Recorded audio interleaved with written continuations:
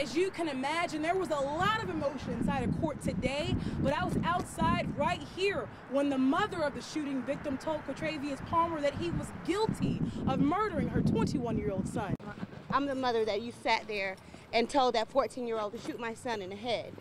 Now that you sat and thought about it, was it worth it? Very tough questions from the mother of the murdered Army reservist Xavier Arnold to the man charged with killing him. Was it worth it? Accused killer Quatravius Palmer at first shook his head in denial. He turns 22 next week. I'm innocent. No, you're not innocent, baby. You have too many witnesses telling everyone that you did it. This angry mother grilled Palmer as he arrived for his first court appearance at DeKalb County Magistrate Court. And Atlanta police say Palmer and a 14-year-old boy shot and killed Arnold as he, his friend seen here, and his girlfriend seen here, walked along a biking trail in Kirkwood just one day after Christmas. You are attempted to rob the victim, that your co-defendant, Mr.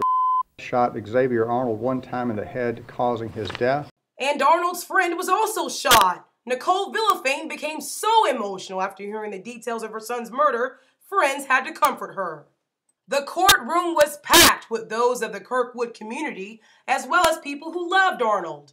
After court, I asked Villafane about her confrontation with her son's killer. I just wanted Palmer to look me in my face so that he'd see that Xavier had his mother.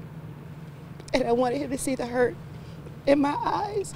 Today in court, the judge set no bond on the murder charges. Coming up on Channel 2 Action News at 5, I'll have the details for you on how police managed to catch up with the suspects.